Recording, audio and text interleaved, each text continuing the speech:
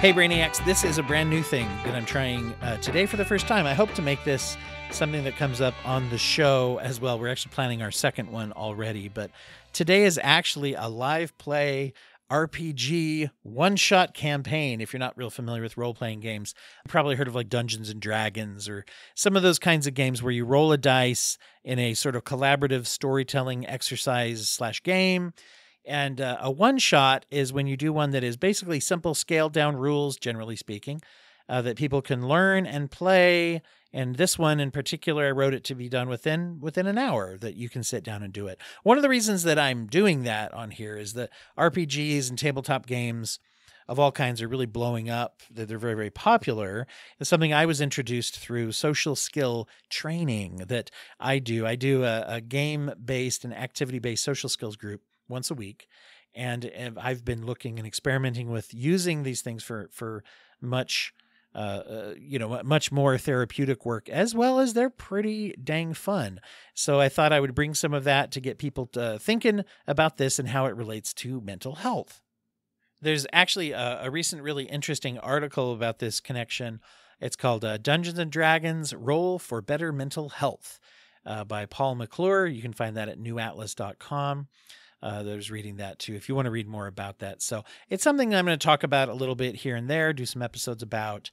And those of you who are Patreon members, I'm also putting together a kind of making of special that talked about how I approached creating this game. If you want to do something like this, to create either for social skill trainings for young people or practice getting to know other people, bonding, community building, and all those kinds of mental health benefits. It's something that many people find as a creative outlet as well. So I was lucky enough to have some of the people you're going to hear are former or future also guests from the Broken Brain, and they're just people who I have met, friends of mine through the podcast sphere.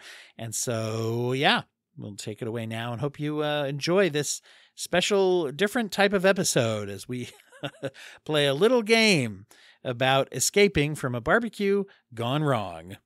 This is the game HE Double. Record that too. I love how Zoom moves the record button with every update so that I can never find it when it updates. Oh, for real. Recording in progress. All right. That officially proves that everybody knows they're being recorded. So no backsies. No takesies, backsies, everybody. Since we are playing a game is why I thought I'd start with no takesies, backsies. Welcome everybody who is out there listening to this very special episode of The Broken Brain, trying something new that we have not done before on the show, which is the use of RPGs, which is role-playing games. Something that I've been doing in my therapy practice for every weekly I do a social skills group where we use a lot of RPGs and an ongoing D&D campaign, and just kind of engaging with more of that. Just as an aside, everybody who's listening, if you want to go to my website, dwighthurst.com/RPG, I've tried to make a little page there where you can download a lot of free, either short or simple kind of RPG kind of things if you want to, that are around the web that seem useful. And I've uploaded a couple of the ones that I have written as well. You can find a bunch of Santas, our Christmas-themed RPG that I put together with that group that I was in, and also Leprechaun or Leprechant, the St. Patrick's Day, one that I uploaded with apologies to anyone who's Irish, as an American making an RPG focused on leprechauns for St. Patrick's Day. So anyway, but I do what we can here in America to not be offensive. Not always very well, I guess. So I guess we don't always do. We don't always do very well. That's a shocker. Most of the world out there, international listeners are surprised to hear that about Americans. But hey, that's what you tune in for, is these little factoids. So I'm going to try to share some more of these episodes going into it.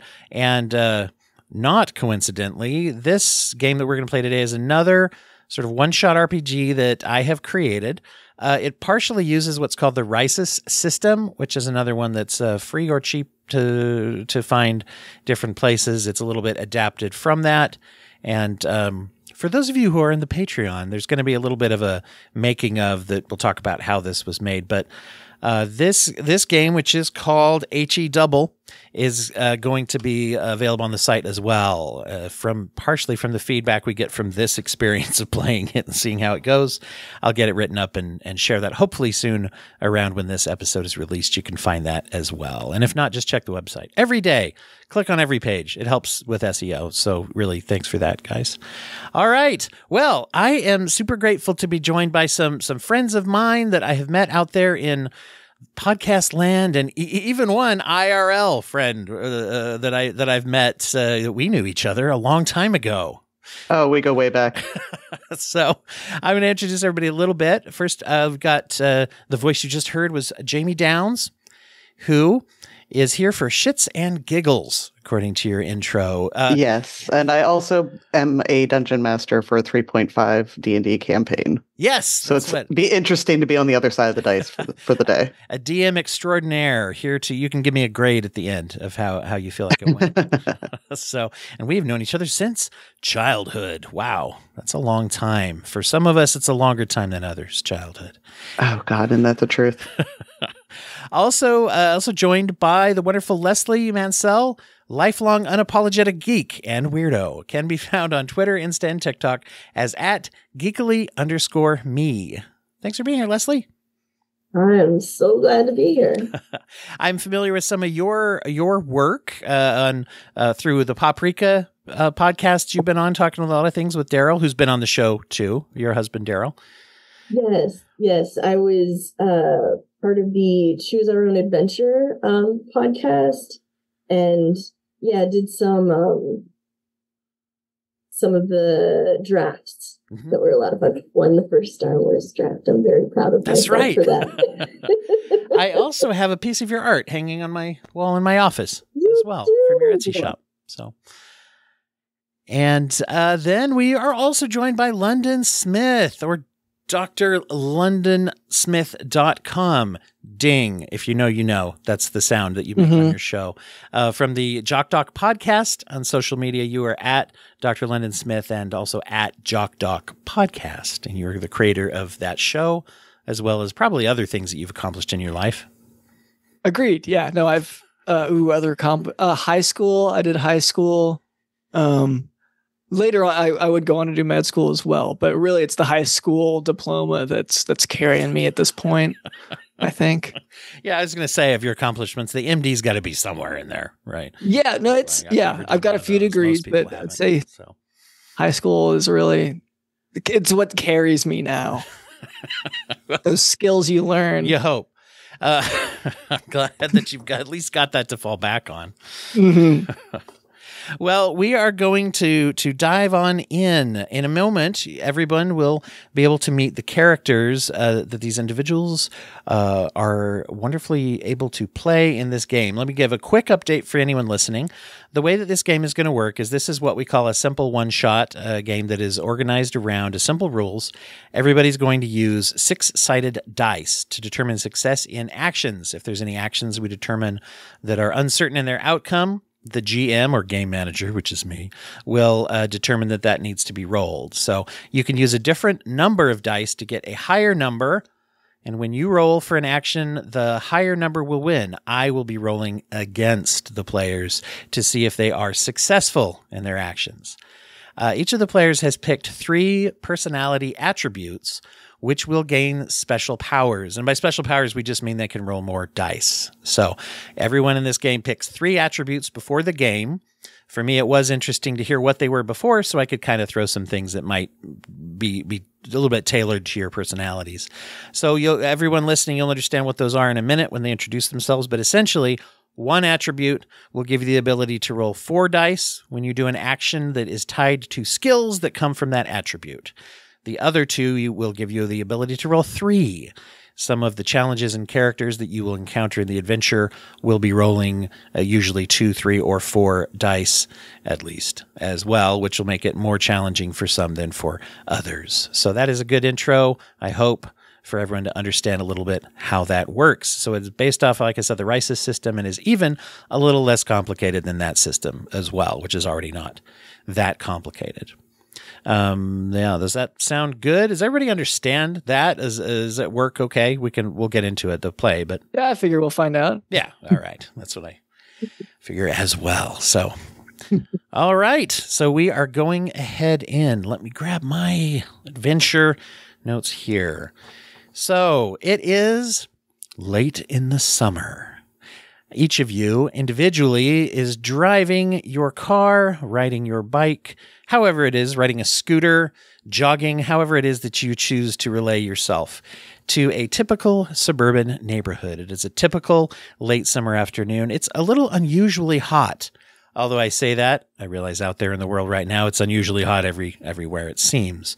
But especially for so late in the summer, it's a little extra warm. It seems, especially as you get closer to your destination, it seems a little more warm. You pass a bunch of typical suburban houses on this typical street. People are typically mowing their lawns and putting out their typical trash cans, big, huge green or blue trash cans for recycling and garbage. You park your typical vehicle. You get out in a typical way.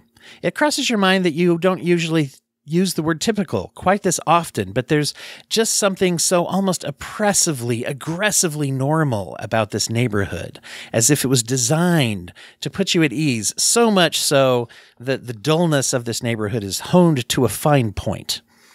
You pull up at your destination, which is the house of your friend Max Demonlin, who has invited you to a late summer barbecue. As you pull up, you see two other typical people that have also arrived. You all see each other. This is the first time you've met. As you walk up, you kind of bump into each other, and you notice that each one of you is holding an identical invitation in your hands that says, "I sure hope that you make it to my barbecue. XOXOXO Max." And the word hope is large embossed gold letters standing up on the invitation. Since you all know that you're going to the same place, this is a chance for everybody to introduce yourselves to each other. So why don't we go ahead and let's just tell each other player your name and your 3 attributes. Do you want to go first, London? Yeah, and sorry, am I doing a character name or am I doing my whichever character name? Yeah. Okay, yeah. So I'm Farius. Hey, nice to meet you. I see you've all got these envelopes. One thing I'm wondering about these cards is how much it costs. Because to get the raised letters and everything, like, I don't know, like I couldn't afford this for my parties. But I really like to befriend pet rocks. And I'm a contortionist. I don't know if you saw me pulling up, but that was me just lumbering my way over with my legs weird. And I also am really good at staring at the sun. I let my son stare at her. So I hope these qualities will help me in today's going in. And hello.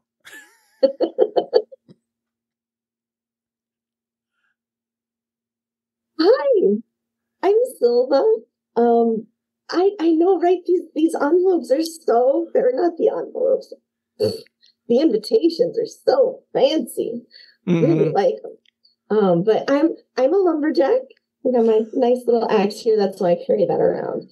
I'm just so excited to be here. I also just, really love books. I'm a bibliophile, and I didn't drive because I'm a hiker. I love hiking. So I just walked my way here. It's so nice to meet you. And I am Lily, and I am a librarian. I do some art on the side, so this looks like something from a nice Etsy shop, frankly, these envelopes. I also do a little bit of breakdancing on the side, and I moonwalked most of the way here. As you get to know everyone, you realize that everyone is not quite so typical, that they're a great individual, and that everyone seems to have some diverse talents and abilities. However, just as soon as you start to think that, boy, it feels almost wrong to think of something being special or individualized, or to try to get that kind of hope. As you're still coping with why that is, all of a sudden, you look over and you see your host, Max Demonlin, coming out of his backyard, opening a typical vinyl fence gate and saying, "Hey, come on in." As you're walking up, each of you take just a moment to think to yourselves, how did you meet Max? You find that all of a sudden that question becomes very, very fuzzy. Does anyone have any thoughts about where you met Max? And keep in mind, you can't quite remember exactly. I thought I've seen him at the library. I thought I saw him out at the park when I was hiking. Ugh, this guy. I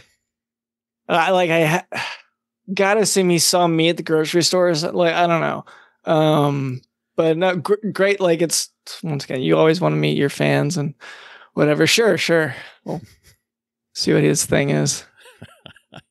As you're starting to wonder about that, Max says, "Come on in," beckons you into the yard. Right before you step in the yard, you notice he has a sort of a box on a little table set off just right outside the fence, and he's like, "Oh, here, I'll take that." And he gathers your invitations from you, and and turns and says, "I'll just abandon those in here real quick." Drops them into the box as you walk by. And you are now in the yard. As you come in the yard, he walks by you, closes up the gate, and you notice that the white vinyl fence has this weird reddish hue. You notice up in the sky when it was a bright sunny day before, and now it seems like there's these kind of dark clouds over it. You can't really see the sunlight. You look around and, boy, the heat is increased, and you notice the grass is all prickly and burned, and there's a whole bunch of people here that are just milling around. And why don't, by the way, each of you roll 1d6 and just yell out what number you get. 5. 1. 2. Okay. So we are going to go with that. The reason we just rolled that, so everybody knows, is for the order when we take our turns. So it's going to go Jamie, London, Leslie when you have a turn, what to do. So as you look around, all of a sudden you have this moment of clarity where you're like, something is very wrong. I don't think I'm in a good place. Your memory starts to clarify a little bit, and you remember that you don't really know Max that well. You saw him one time, and all of a sudden you just felt compelled to come to this barbecue. Once you had released the invitation, you feel like the loss of that invitation, in fact, even the loss of the hope that it indicated, and you wonder, can I ever even get out of this yard? Max looks at you and he says, "Hey, I could tell you're starting to realize, just like everybody does when you come in, no hard feelings.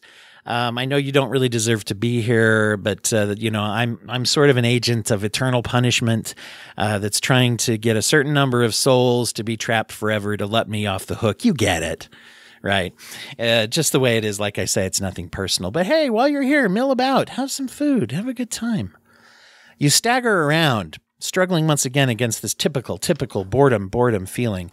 You notice that there are, once again, people milling about. They all just seem to be barely moving. They're barely conscious. In fact, some are sitting over in some typical Adirondack chairs over in the corner of the yard. They seem almost comatose, just glazed over. Even Max's dog is just kind of sitting there, barely poking at a bowl of water that it looks like it's evaporating very quickly in the heat. You notice the table full of food and 2 grills that are out. In fact, even the food looks very bland. You've got some grocery store pre-frozen patties with barely any salt on them sitting on the grill. You've got hamburger buns that are the kind that kind of stick together when you try to pull them apart. It just rips them to shreds.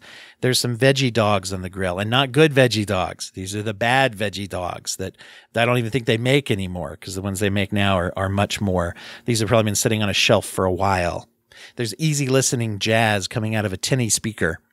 You also notice a little shed. There is cooking gear and kind of kitchen-esque kind of stuff in there, but most of it hasn't even been used, even though it's there, which makes it even more annoying. So as you are looking around at this party, and you notice everyone getting more and more satiated, more and more bored, you feel, there's this oppressive feeling of being there. Max encourages you again, eat some food. Come on, just eat some food and chill out. Just chill. All right. Lily, you go first. What do you want to do? I don't know, guys. Like, I'll go to any party. That's why I'm here, even though didn't even know, didn't realize I didn't know Max that well, but who serves gruel at a frickin' barbecue? I'm gonna look around to see if there's anyone that's semi-conscious. That I'm gonna use my artist's eye to actually, maybe my librarian screening eye to see if anyone shows any sign of life besides us, and see if I can talk to them. Can I do that? Absolutely. And so everyone knows listening, the way that we use the attributes is if you can justify to the GM why this ability that you're going to try to use comes from one of your attributes, you get to use the dice assigned to that. Is this a 3 or a 4, your librarian skill? 4. Okay. And just so everyone knows, if you do something and you can't think of a way to tie it to an attribute, you only get to roll 1 dice against that. So, okay, you were rolling, you said 4? Yeah, I rolled a 10. Okay, you rolled a 10, and I rolled a 5 against you. So you succeeded on your roll. As you look around, what are you trying to, you're trying to intuit, kind of if anybody is not just bored and comatose? Is that what you were saying? Yeah, like, is there anyone that looks, putting pieces together, fresher to the area, like, than the others, like a little less zombie-esque? Okay. Yes. Great. You notice one young man over in the corner who seems a little bouncy and agitated. That seems like he's kind of moving around. And he looks over and says, "Hey, don't you work at the library?"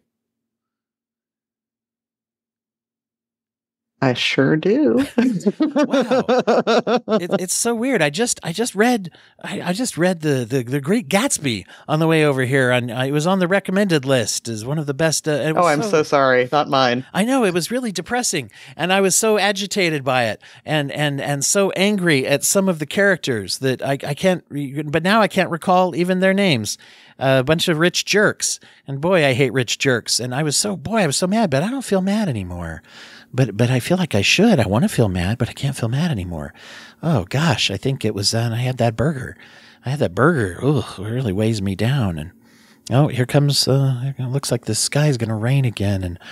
And you know what? Who cares? I mean, it just doesn't matter. So I just watch this guy zombify in front of me. He's starting to mellow more and more as you see him. Yep. All right. Awesome. London, you're next. What you going to do? I should say Ferris. Ferris, right? Yeah, Farius. Yeah. Farius. Like a nefarious person, but without the ne. Let's see. Really just all this talk about, I haven't had lunch yet, so I am going to go ahead and have one of the whatever bland looking foods. Let's go for a hot dog, but without the veggie, because I hear bad things about the veggies. Okay. So you grab a hot dog, and you get a bun? Yes, okay. I'll get a bun. And are there condiments to be had? No. Okay. Nothing. It's okay. I just prefer them that way. Okay. It's good. It's honestly, this is fine. You take a bite, and all of a sudden, and the first thought you have is, ew, this is not a very good hot dog. The very next thing that happens is you're like, but who cares? What is life anyway? That does sound like my thought process, yeah. You're gonna roll to try to resist a deep, boring, zombifying feeling that you're starting to have. Do you feel like any of your abilities would enhance the resistance of that? I'll admit now, I should have looked around for Pet Rock or the Sun, but I did not do any of those before this. So I think I'm going to be going in pretty powerless. So how many dice does that mean? 1 dice? 1 dice if there's nothing that, Okay, yeah, nothing to help me here. Okay, I got a 4. And I'm rolling 2 for this effect, and that actually is a 10. So no way you could beat that one. Yes, you go down. And what you're noticing now is I'm going to pick one at random. Your Pet Rock befriending skill for a while is going to be knocked down from. Is it a 3 or a 4? Let's say 3. That's a 3. Now it's going to be a 2 for a little while. Okay. Boy, howdy. Well, at least I got to eat. Sylvie. So as they entered, Silva noticed that he used that weird phrase, he abandoned the invitations, and And, with her love of books, she noticed that, with the hope that seemed to be referencing Dante's Inferno, abandon hope, all ye who enter here. And so she looks around with that knowledge to see if there's anything else that sort of references that she could, notice or use. Okay. Very good. This is your bibliophile skill? Yes. Okay. What is that, a 3 or 4? You can roll 3. 3. So go ahead and roll 3 dice.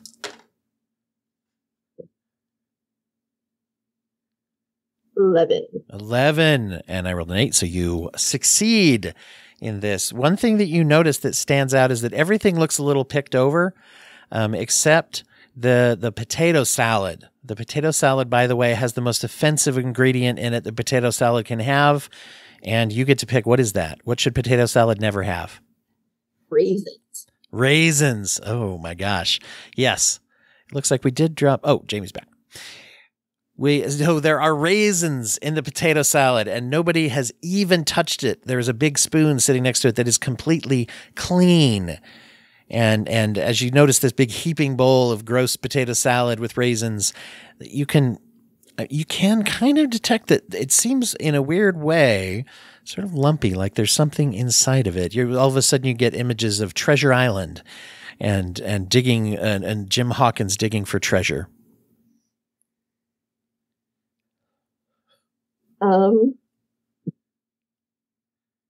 Yeah, I want to take that spoon and just kind of mush into the middle and see if anything's there. Okay. You stab into the middle, and sure enough, there's a solid thunk. You pull out. Luckily, there's also some bottled waters that are half empty, actually, and the tops are off most of them, and some solo cups full of water, but you can't tell whose is whose. There's a marker for writing people's names, but it's dead. It's like a dry erase marker. It's not working. And so you take a cup, douse this object, wash off the potato salad, and what you found is a golden H in the potato salad. I'd like to kind of motion to the other two, be like, hey guys, look what I found. I think we need to find hope. Maybe. All of a sudden, you hear the person next to you, the guy who read The Great Gatsby. He turns around and he's like, huh? And another person turns around and says, huh? Another person. And slowly they start to notice what you're holding. All of a sudden you see Max across the yard turns around and he's like, what? The H? And then as everybody starts to notice it, they start to turn around and say, hey, what's going on with these burgers? Come on, Max. Somebody goes in the shed and they pull out seasoning salt and they start putting it on. Somebody else changes the radio station. All of a sudden, someone's like, the resistance is here. And they start sort of doing that weird jiggle dance. And everybody is starting to actually engage in the party. And Max is like, no, hey, everybody, stop it, be bored again. As this is all happening, you notice that in the shed, there is a doorway in the floor that slowly opens up and a staircase going down. Hey guys, what do you think that is? Yeah, I'm curious about the stairway. I'm going to go investigate and poke my head down there. Yes. As you get over there, you can see, basically you can see down the staircase, there's kind of a hallway going somewhere. As you do that, you do hear Max kind of right behind you saying, like, talking into a weird little cell phone saying, like, turn the rains on. And all of a sudden there's a downpour of rain, and you start to notice that as the rain hits everybody, they start to dull back down and zombify. And of course you're in the shed, so you're not getting hit by this water at this point. Well, guys, I think this party's beat. I'm going to make an Irish exit. Nice. Anybody coming with me? Yeah, no, I'll do it. I'll go. That was a while. I haven't finished this hot dog yet, but I'll bring it with me. Is it that good? No, I mean, it's... You're hungry. Like, I'm just like, what are you going to... I'm kind of bored. Okay. So might as well eat, you know? Fair enough. I'm assuming you guys are taking the golden H with you.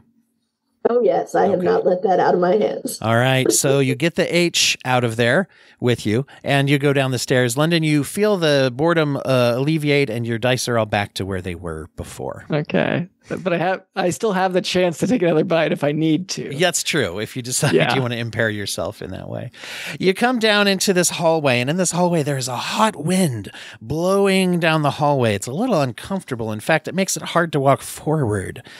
As you walk down, you do see a sign on the wall that says, "Don't look back. Just don't look back. That's the main thing. Lean forward and don't look back." So as you walk down the hallway, you notice that at the end of the hallway, there's some motion, but you can't really see. It's just a bright, fiery light that makes it hard to even tell how long the hallway is. As you're trying and pushing and walking down this hallway, you see a few items. There is a slight broom closet that is slightly ajar. You can see brooms and dustpans and stuff in there. You see ahead of you some large object covered with a tarp. There's an alphanumeric keypad on the wall as well. And as you walk down the hall, the wind gets fiercer and fiercer. Fiercer and fiercer the more that you go down. And I think that's all the objects you can see now. Yes. All right. Lily, I want to. what are you going to do? Oh, sorry. Oh, we got to go in turn. Yeah. Nice try. Furious. God, no. Nefarious. All right. Lily, what are you going to do? I'm going to be contrary because I don't like this hot wind in my face. And I'm going to spin around and moonwalk down the hallway. All right. When you spin around, What do I see? when you so now let me just make this just to clarify, are you now, which way are you facing? I'm facing back the way we came. Okay, so you did turn I'm looking around. back. I am looking back. Immediately you feel a strange sort of change. You feel a little bit just a little bit off. And as your other two companions look over and notice that you have shifted and changed. You look pretty much the same, except you are now made of salt. The breakdancing skill that you are now using, how many dice is that for the breakdancing skill, by the way? 3 dice. Dice. I guess maybe what I want to do is try to spin around before it's too late. Now you are sentient. You are still sentient and conscious, but your breakdancing skill is now reduced 1 dice, so you can only roll 2, but you can still roll to see how far you get down the hall. Yeah, I'm gonna do a little flipperoo and not face that way anymore. All right, you can roll though to see how far you got down the hall. Oh, well, I rolled a 7. Is that, or do you want me to You say beat how me. far I got? Okay. Yeah, you beat me. Hooray. So you get about halfway down the hall. You still can't quite make out what's at the end, but it does seem you can see sort of a general kind of a motion that's happening in the middle of the bright light. All right. So, Farius, what are you going to do? Yeah. Oh, I will say, Finally. Lily, though, you are noticing as you get down the hall, little bits of salt are blowing off, and you are concerned that if you lose too much salt, that might be bad. Maybe not the best way to lose some weight. Mm, You never know. You yeah, it's never a new know. trend. They'll let the research bear out in the long run. Mm-hmm. So I look into given my sun stare at her skills, I do look into the flaming, whatever it is, Okay. to try to discern what's happening. All right. Roll for that. Okay. So I do 4 dice for a thing. Yes, if that's your primary Right. attribute. Yeah. It has 4. 5, 6, 5, 2. What's that? Are there- Oh, okay. So you beat. Yeah, I only got 9. So you are able to see what is at the end of the hall is a giant fan. And that behind the giant fan, there is a bright sort of burning fire. But under that, there is an exit door, or a door at least. And there is a big switch, an on-off switch behind the fan. But it's behind the fan. And the fan takes up, it'd be very hard to get around the fan. Okay. All right. Sylvie, what are you going to do?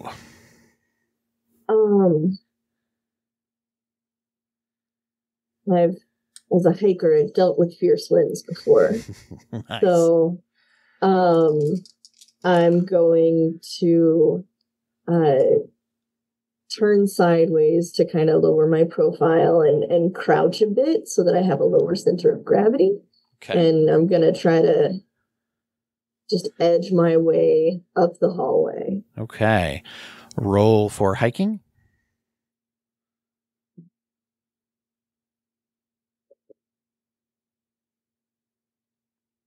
14.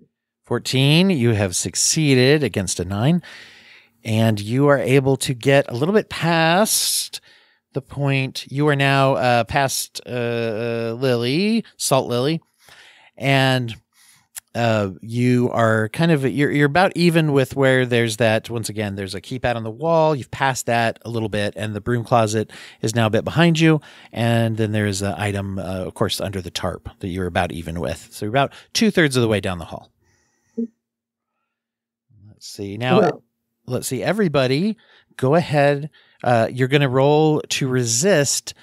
At least the two of you that are not Salt, you're going to roll to resist the temptation to look behind you. You hear a voice saying, "Look behind you. Come on. Come on. Look behind you. Come on. Come on. There might be interesting stuff back there. Don't you want to know? Come on. Look, there's you're past some of your compatriots. Don't you want to know they're there? Okay. Come on. Turn around." So go ahead. Can you think of any way that your skills would help you to not want to turn around? with the knowledge of all of the horror books that I've read, I know listening to that voice is a terrible idea. All right. Roll at your bibliophile. Ooh, gosh, I got a really bad roll. You guys are probably okay. And then, London, do you have any skills or attributes that would help you to not turn around? I mean, honestly, I'm thinking like, could this be a pet rock for me to hang out with? So if anything, it's pushing me the other way. Okay, so you're looking ahead for rocks. Yeah. Okay. Just anywhere to find a rock. Yeah. To be Okay. my friend. Go ahead and roll your pet rock roll. I rolled a 10. Okay, so Oh, you were pet rock would successful. Sylvie was successful and did not look back. Okay. And I got 2, 4, and 2. Oh, so 8 total. See, that's helpful. Yeah. So you actually, I got a really bad roll. I got like a 5. So with 3 Yes. dice, so you see a little rock up there, and it looks almost. It's got this little pattern in the granite that looks like almost like eyes, and you can almost see one wink at you in the shadow. Makes it look like it's winking. So that distracts you enough that you don't turn around. Yeah. All Oh, for right. sure. Well, Salt Lily, what are you going to do? I am I past, well, first off, from last round, I didn't see anything except for the hallway. Basically, we came down like when I turned around, right? Yeah, it Or just did I looked see like the something? same. It Okay. just looked like the same thing. I'm gonna, is the broom closet in front of or behind me? Yeah, it's you could get there if you want to. Okay. I want to go grab the broom that's in the broom closet. Okay, you can do that. You don't have to roll for that. What are you going to do with it? Okay. I am going to, once we get close to the fan, stick it in there to see if I can stop the fan. Oh, great idea. Okay. And let's see. Do you want to roll to try to get close enough to the fan? As you've done Yeah. mostly What do you kind of want me to free roll? actions before. Well, it's up to you. Can you think of a way to help yourself walk better? I always walk with flair. All right.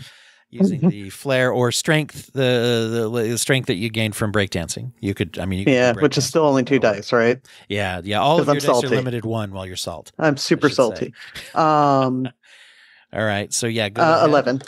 11 and oof, we did get a tie. I've neglected to say at the beginning though that tie does go to players. So you are Hooray. able to get up to the fan and you stick the broomstick in the fan. You hear a whack, boom, pow. All of a sudden the mechanism is cracked. You, as the broom comes whacking around and hits you, you explode into a cloud of salt. But Hooray! Yeah. But- I clap. I cheer. But as the door opens up, you notice that the door behind the fan opens up and you're able to safely move the fan. Everybody's able to safely move the fan off to the side. And now that the door is opened, a blast of fresh air blows in, and all your salt seems to come back together into a person. I was going to ask if I was like a sentient puddle or pile or something like that. No, so what it ends up looking like is like a boom of salt, and then you kind of appear in the middle as if you emerged, and it looks cool as hell. I'm a badass.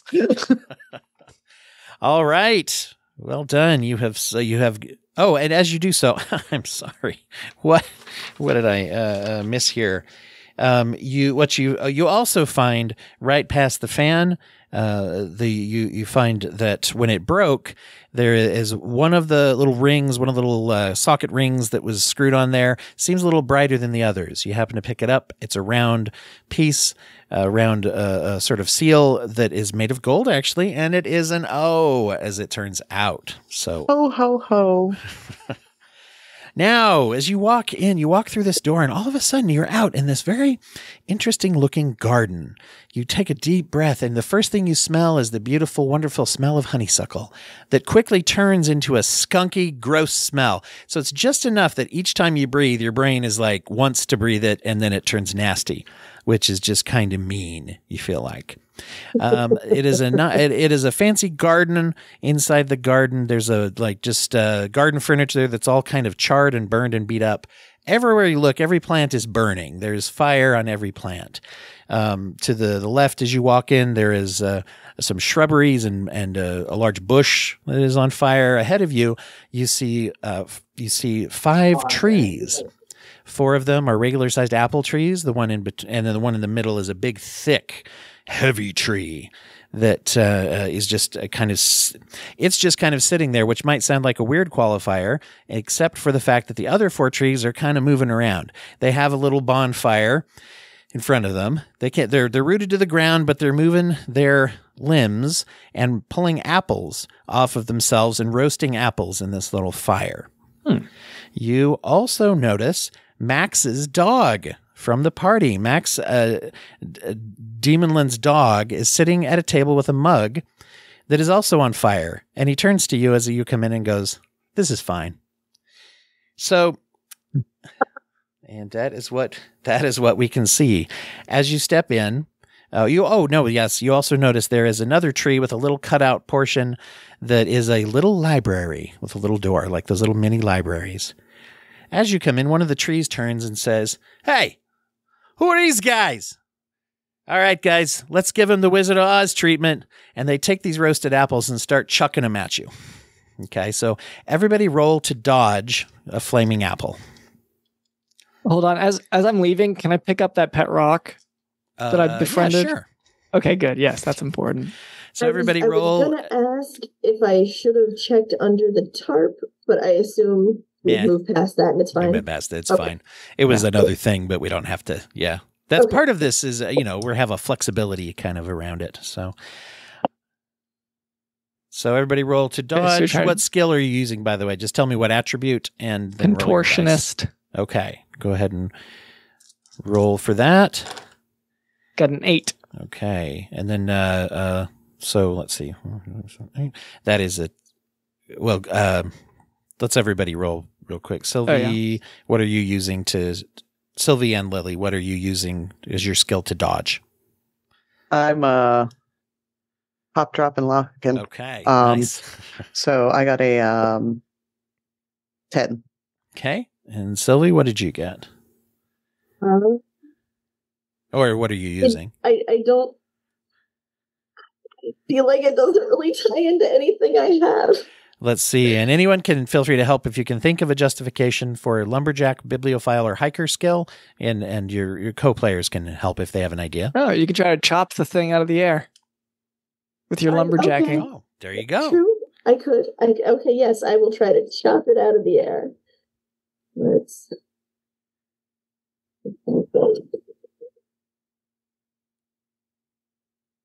Well. Okay. So everybody succeeded. I rolled an 8, which is a tie with Lennon's roll, but tie goes to player. And so everybody succeeds. Jamie, I'm sorry, Lily, you do a fancy pop and lock, and it weaves almost slow motion right in front of your face as you do so, but doesn't hit you. And Sylvie does a slow motion axe chop that looks so cool and separates right down the middle of the flaming apple as it goes. And Farius, you didn't mention, so when you contort, how do you move? Yeah, I just did the Matrix thing. I lean back really far and I doze for a second. I'm so good at it. And as you do so, do you make like a ring or anything with your arms? For this one, yes. Yes. Okay. So it goes I right in must. between. So you're not only dodging, Yeah. you're doing it in a cocky show off way, which is pretty Yeah. awesome.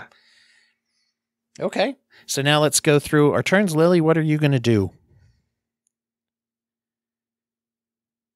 I'm sorry, Lily. What's that? Yes, you're first. Oh, okay. This Well, is practice for I witness gotta go check- protection, by the way. So when you have a character name, you got to, Oh, right. No, totally. hello, Mr. Totally. Thompson. Exactly. I'm gonna have to go check out the library. I assume there's a little bit of cover there as well. There is, yes. So you open it up and you see two books inside the library. One is Goodnight Moon, and the other is Guide to Languages. And there's a bookmark in it that indicates a language called Ent, E-N-T. Well, I've already, have heard Goodnight Moon many, many, many, many times. So I'm going to look a little bit closer at the language book, and see if I can decipher any vocab or grammatical structure from this language here. Okay, roll for Point out. librarian. All right. Big money, no whammies. All right. Math. 14. Okay, yes, that beats a 12. So, all right. You, as you do so, you notice the Ent language, and actually you find that it's very close to some other languages that you've learned in your librarian skill. You're able to pronounce out loud the first phrase that it does, that is there. And as you do so, the big tree in the middle shakes, and all of a sudden it opens up these big eyes, and it stands up, and he says, "I'm from Lord of the Rings, if anyone didn't know what that reference was." And he stands up, stretches his arms. You notice that as he stretches his arms, they stretch over. They overhang the other four trees. He's way bigger than the other trees. All right. So let's see. So you have woken up an Ent. Farius, what are you going to do? I'm going to consult with my pet rock, see if he has any insight for the situation, because all the fire is pretty scary to me. Okay. I don't have a sort of prearranged how much that would be for that roll back. So I'm just going to go with kind of my standard, which is 2. Okay. Yeah. Yeah. To see how your communication goes. Go ahead and roll for Pet Rock. I got 13. Okay. I got a 9. So you were successful. What are you asking the Pet Rock? What do you think we should do here? Pet Rock. All right. The rock says, I would try to get past them trees one way or the other. Okay. And then can I try to feed the rock the leftover hot dog as a reward? All right. The stone split. I'm going to go ahead and let your other roll count for that. This is a dual action, but we'll go for it. The rock swallows up and is like, whatever. Good. Okay, yeah. In a very emo way, the rock says, whatever. Yeah. Okay. He says, I've gone from liking rock music to emo music now for some reason. I don't understand why. All right. Let's go to Sylvie. So I try to quietly turn my axe belt little bit to the back so it's not visible to the Ent, and I want to sidle over to the dog and just ask, what like using my friendly hiker ability, let it sniff my hand when you're around dangerous unknown animal, and hey, what is this place? Okay. And go ahead and roll. What skill are you using here? We're gonna go friendly hiker. Friendly hiker. Oh yes, that's right. Go ahead and roll for hiker. This is a pretty friendly dog. He's just rolling at 2 dice. 13. Okay. And so you succeed, and the dog says, like, oh, yeah, no big deal. I'm pulling for you guys, actually.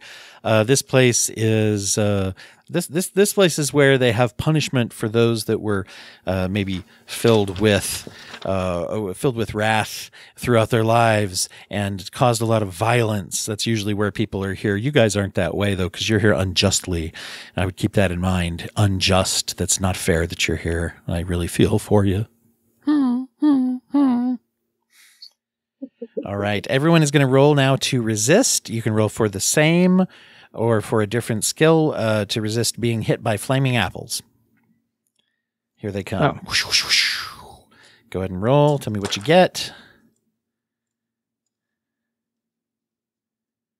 Got a 10.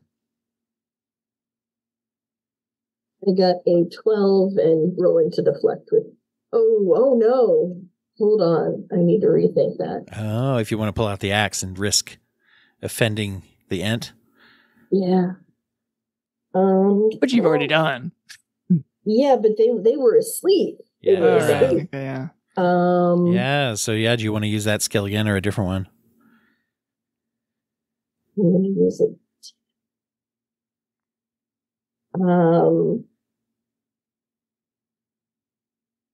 I'm going to stick with the lumberjack point, but my skill of dodging falling limbs when people are topping trees. Sounds good. So that roll still stands because it was lumberjack. That was a 12. Okay, and let's see. Lily, what's your roll? You can. I assume you're doing breakdancing again, unless you do. I am, and I still only have 2 dice, right? Let's see. No, you that reset from when you were salt. Oh, thank God. Okay. 12. Okay, everybody succeeds again. You were looking to get more than 9. So let's see. Everyone succeeds, and you dodge that. So now we're back to the order of turn. Lily, what are you going to do?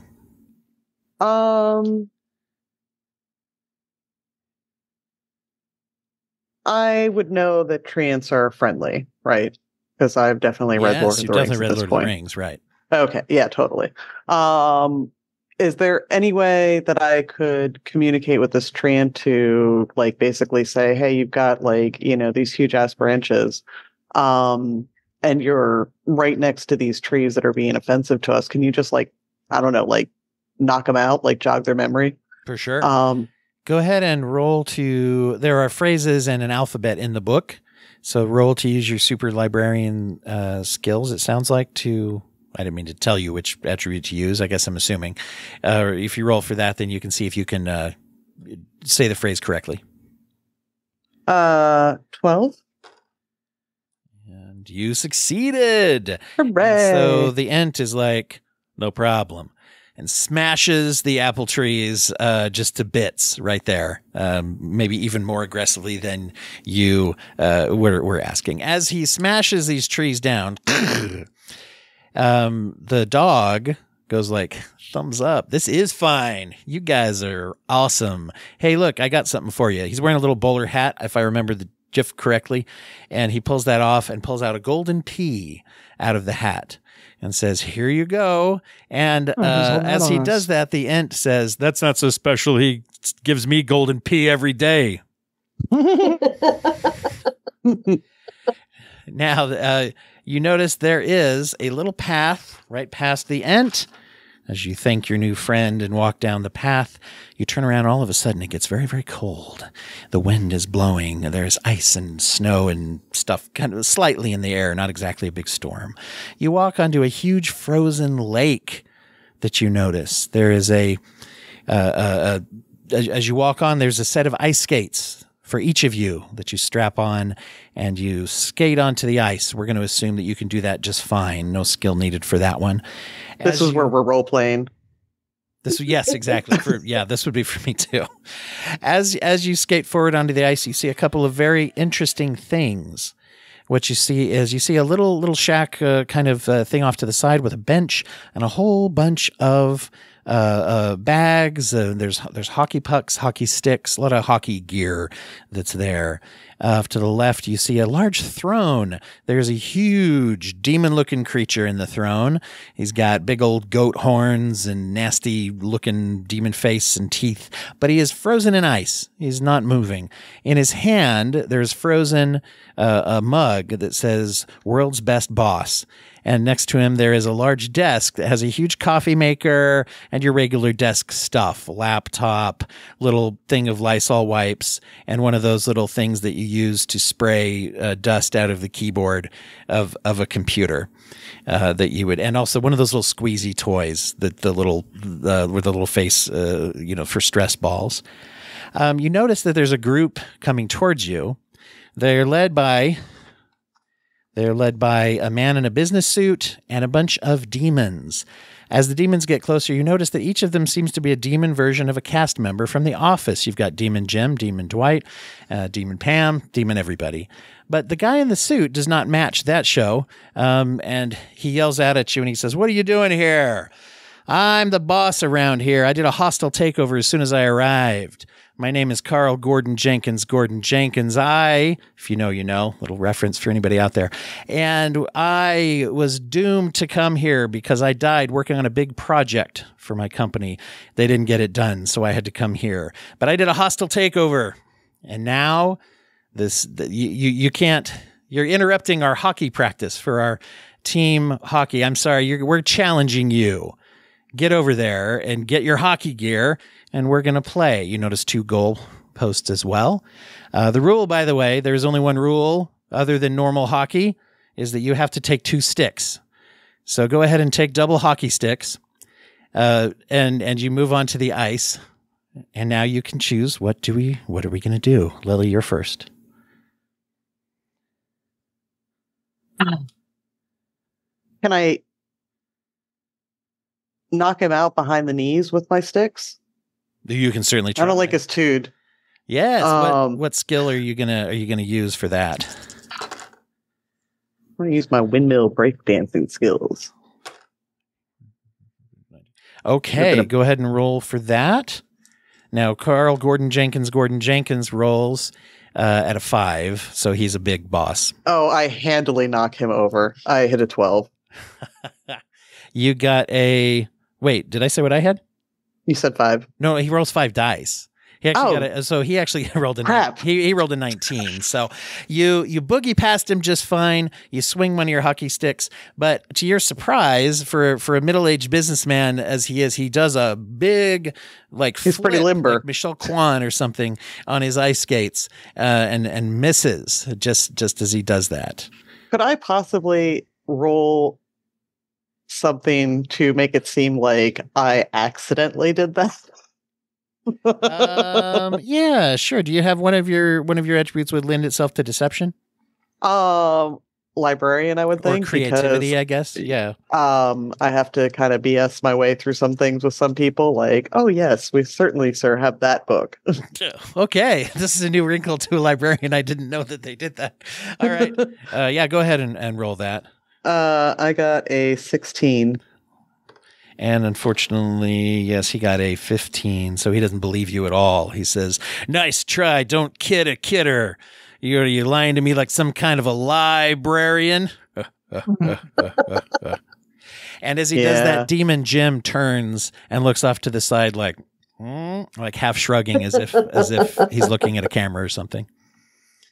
All right. Let's see. Farius, you're up. Yeah. So I take the pet rock and I try to usher him on to say, like, "Okay, you play offense." I don't know if that requires a roll or if that's going to be pretty easy for him to do just as a rock. Let's see. Are you going to tell him to do that, or are you going to toss him over there, or how I'm going to I'm gonna tell him to do that. I'll use my pet rock befriending skill to try to so you're get gonna him see if to you can thoroughly on our side. Advise/inspire him to do so. Yeah. Okay, yeah, go ahead and roll for that, I guess. I'm going to roll in a 2. Okay. Guess what, though? You did feed him a boring, subdued hot dog, so I'm going to take away one of your dice on that. So go ahead and roll one less. Sounds right. Okay, yeah. Because he's kind of like, whatever. Yeah. But I got a better 2. roll with that. Okay. I got a 11. Okay, and he's at he rolled a 9, so he's like, all right. So he dives down the middle, and as he slides down the ice, he goes in between the players. He hits the puck, goes right into their goal, and a couple things happen right when it goes into the goal. You notice over on a large scoreboard, you get 1 point. Boom. Not surprising. What is surprising is the other team gets 2 points. Boom, boom. Also, you notice that when the light flashes on their goal for making a goal, that Carl Gordon Jenkins gets a little dizzy and kind of goes into a little bit of a trance, and he shakes it off. So you intuit from that, of course, that this game is clearly rigged in favor of the other team. Yeah. All right. Sylvie, what are you going to do?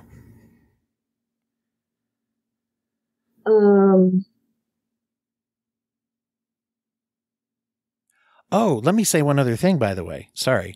As the light went off, the other thing that it did is it illuminated under the ice, underneath that goal. Underneath the ice, you notice that there are shadowy figures like people that are frozen in the ice. But one thing you also notice is a large door with letters on the top that say XIT. It looks like your standard exit sign, but it's missing an E. But it's frozen under the ice, right under the goal.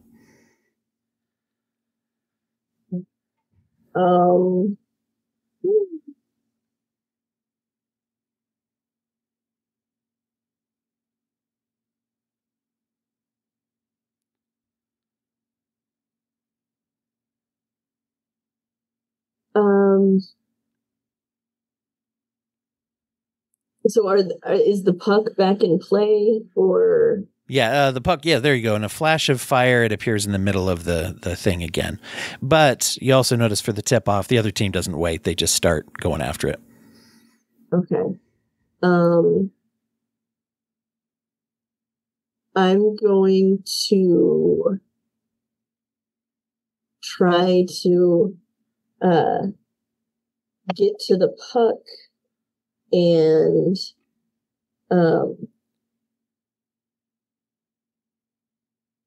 I'm gonna try to push it like I'm not trying to make a shot because I don't want to get them more points, so I'm trying to kind of go out to the side with it, see if I can actually get it out of bounds. Okay. What skill or attribute you using for that? I'm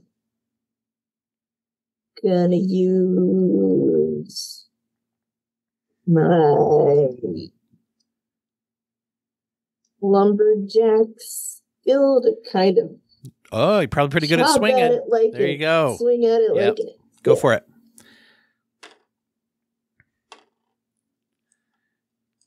So you're rolling against. I'm taking 3 dice. Because that is the set amount I had for the puck-related rolls. 14. Oof, I only got 8. So you succeeded. The puck goes flying, and as a matter of fact, it goes flying. It's so far out of bounds that it ricochets off the desk and hits the boss in the face, the frozen boss in the throne, cracking the ice around his face, freeing up the face and head area. The boss goes like, "Oh my word! Jenkins, Gordon Jenkins, what are you doing? You froze me in this chair to take over you." Yeah. He turns to you guys and says, "Y'all should help me get out of this. Why don't you help me? Come on. You guys can help me. We'll be friends, right? Yeah, come on. Yeah, I'm a friendly guy. You can tell. Look at me." All right. Let me go back around to Lily. What's the I'm not still salt, am I? Or I'm just No, reformed salt? you're human again. Okay. I'm just salty. So what do the penalty boxes look like at this hockey rink? Good question. Let's see. The penalty box looks like a normal penalty box, but it has a raging bonfire inside of it. All right. I don't want to go into the penalty box. Where's the puck now? The puck is out of bounds, and it looks like Demon, the Gordon Jenkins has asked one of his team to go get another puck from the bag, and it is Demon Stanley, and he's just taking his time, like, whatever, I don't really care about this. I am going to go up to, like, can I get to the puck that's out of bounds? Sure. Okay. Yeah, what do you I'll want to go do? grab it, and I'm going to fling it back at the icy guy. Okay. Go ahead and roll for that. Try to crack some more ice. All right. What are you going to, what attribute is going to help you with that? I think it has to be my breakdancing. I have very strong arms from my head spinning days. All right. Go ahead and what move would you do? Like, how are you going to propel it even more? What kind of snap or move would you use? I'm do a spin. Okay. On the ice. I'm gonna look kind of figure skaterish for a second. And I'm gonna do it okay. Because I'm rolling an 8. So go for that. I would roll I'm gonna take a dice away from myself because that's pretty fun. So that'll reduce from 4 to 3 for me. And I have what do you have, by the way? I have 8, 9, 10, 11. 8. You got 8? So I got 8. Okay. So you do, yeah, however, I'm not used to being on skates, dude. Yeah. However, you do miss, and when you throw it, what happens is it does miss the boss. But it does whack Stanley in the back of the head, in which he just goes like, I don't care. But it rolls back over. It is. Oh, come on. I didn't miss that bad, did I? It ricocheted. He slipped on the ice. Yes, there you go. All right. Fair enough. All right. Farius, what are you going to do? Okay. I'm going to probably try to do the same thing that she just tried, except contortionist. So I'll try to do a windmill-y type move, legs are kicking in the air, and then hit the puck with that. And roll for contortionist. Which I think was that. Okay, I got 17. Okay, I got a 10. So you hit the demon boss right in the middle of the chest. The ice starts to crack and break. He stands up. He stretches. Huge bat wings unfold behind him. And he says, ah, ha, ha, ha, evil laugh. He says the words evil laugh. Yeah. He's been out of the game for a minute. He picks up 2 hockey sticks and he starts whacking the office team around like pucks. And he picks up Gordon Jenkins, and drops him right into the fiery penalty box. He turns on you and he says, guess what? Y'all shouldn't be here. I'll tell you what, I run a tight ship up in this place, and I may be really, really cruel and mean and pure evil, but I am not an unfair boss. I am nothing if not fair. As he grabs his frozen coffee mug, the heat from his hands boils the coffee, dumps it right on the goal, melts the ice. And as he does so, from the coffee also, a golden E comes falling down, touches the exit sign, door opens, and you're able to proceed out. As you walk out back into the neighborhood. You have solved the HE double puzzle. You have gotten back out into the light, and this neighborhood no longer seems so typical. It's bright. It's happy. People are out there playing in their yards and doing all kinds of, nice Saturday activities with all of the joy that a neighborhood should have. As you're out and you're kind of coming out of the whole deal, all of a sudden you notice a large winged character coming from the sky, coming with beautiful wings. You see this beautiful creature coming down to the earth, and what do you see but a beautiful, wonderful angel that appears in front of you. Why don't we pick someone? Let's see, any one of you, roll one 6-sided dice and tell me what number you get. Who wants to do it? I got a 1. Okay, you got a 1. There are 6 possible angels that could be visiting you. The one that you did roll is? Okay, good. This, you notice that as the wings go down and this silhouette, you can make a clear visual that is actually the angel/ghost from the Polar Express, the homeless man. And as he arrives, he's like, "Hey!" Tips has a bean can full of coffee that he's drinking and a bindle over his shoulder. He whips the bindle around, opens it up, and he pulls out your invitations that were the hope that was abandoned as you went into the party. He also pulls out a hole puncher, and he punches on the word hope to change each of the words to give you a personalized message as he gives you back your invitations. So he's changing the word hope. Why don't each of you roll one dice and tell me what number you get?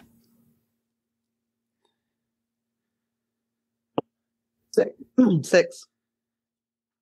3. 5. 6, 6, and 3. Could I get one of you sixers to roll again? I think it was 6, 3, and 5. Oh, 6, 3, and 5. Perfect. Okay, who got I the rolled another 6. 6, 3, and 5? Okay, good. Do you want me to roll again? No. Did you get the 6? I got the 6. Okay, we'll go in order. Okay, so he punches out holes in your ticket. Oh, I'm sorry, ticket, invitation. Where did I get that from?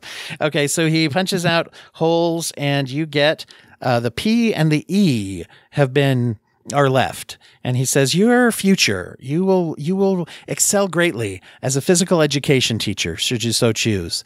That is a brilliant, bright future that you will have. You'll be the world's most successful, wealthy PE teacher, whether you choose to work in education or as a fitness coach on Instagram.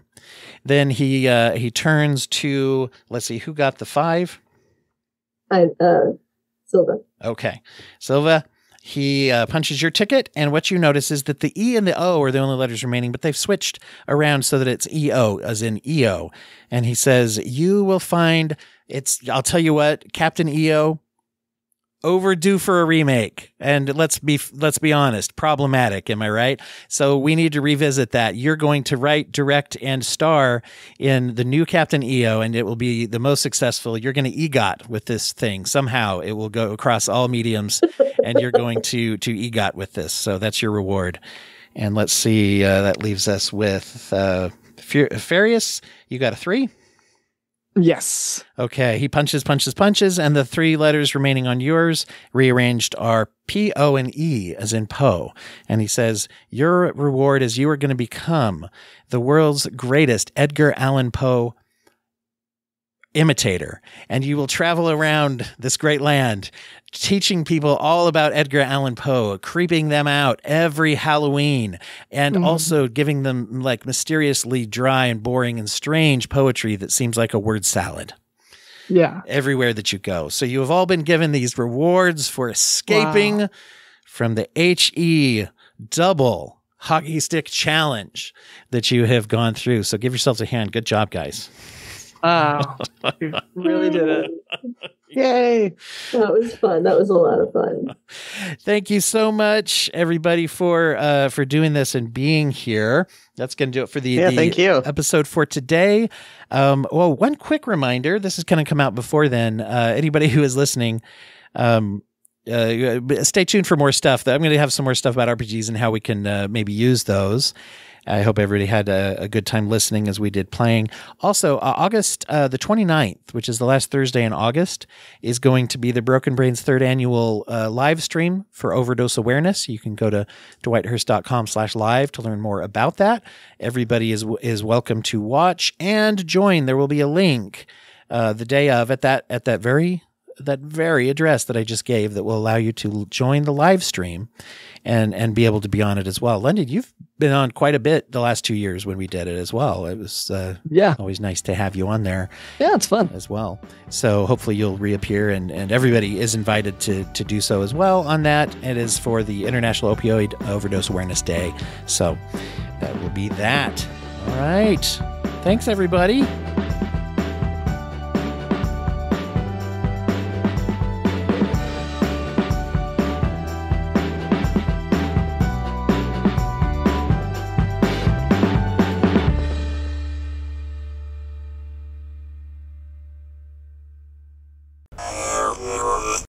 Thank you for listening to the Court Arts Podcast Network. To listen to more Court Arts shows, visit courtemparts.com.